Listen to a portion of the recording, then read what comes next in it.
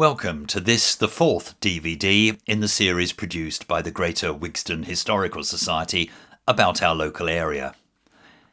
In this DVD we'll be looking at the development of South Wigston and some of the early buildings and businesses.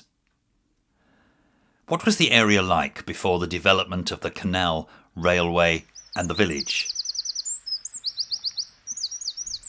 The area known as the Great West Field of medieval Wigston was fertile farmland, with a small but important watercourse called the River Sence. The course of the river proved to be especially important for the initial development of the area, as the building of the Leicestershire and Northampton Union Canal in 1793 followed the course of this river.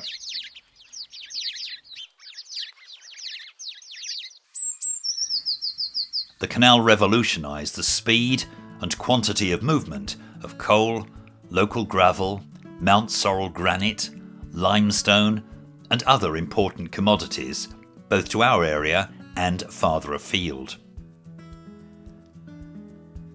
It was, however, ironic that the products carried, that is, gravel and stone, were mainly used to build roads, which eventually led to the decline of the canals.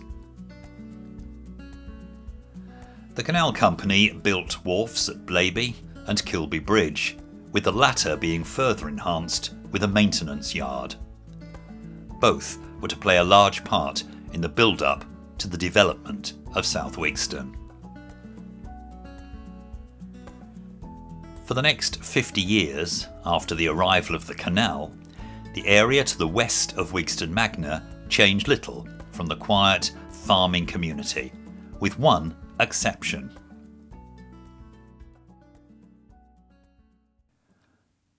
Road improvements were being made both on the turnpike road from Leicester to Northampton and also on the smaller routes that included the road from Wigston Magna to Blaby.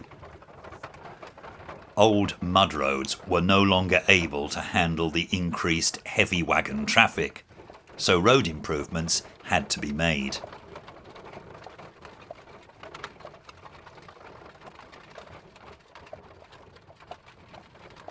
Stone carried in by canal was used to improve the roads and make them suitable for the additional traffic between Wigston Magna and Blaby.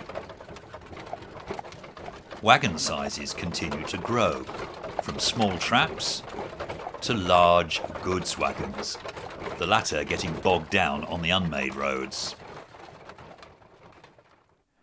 Then came the railway. In 1840, the first of 3 railway lines was opened between Leicester and Rugby by the Midland Counties Railway. The age of the railway had arrived, and with it, a need for growth. Over the next 24 years, 2 more railway lines were opened.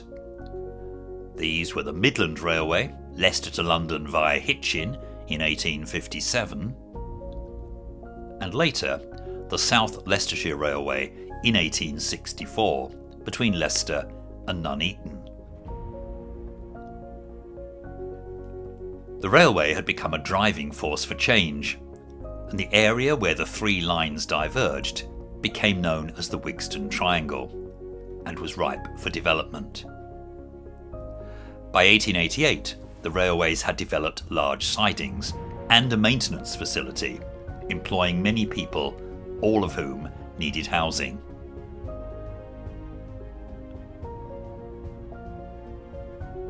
Whilst the railway companies had purchased land for their tracks and stations, there was little in the way of development to the west of the Leicester to Rugby line. The key asset was a station which served the Wigston Magna and Blaby areas. The concept of an entirely new settlement is attributed to a single individual, Mr. Orson Wright from Dunton Bassett. Although essentially a speculative builder, he was a man of many talents and recognised the potential for a new conurbation to be developed between the railways on 2 sides and the canal on the other side of a triangular plot of land. The land was purchased in 1883, but prior to this land being available, he had already built 2 blocks of houses in Glengate and Station Street to house his own workers and some railway employees. He was an early entrepreneur and developed many businesses, including brickmakers, builders, contractors, iron founders, stonemasons, blacksmiths, wheelwrights, joiners, boot and shoes, and an elastic web manufacturer, to mention just a few.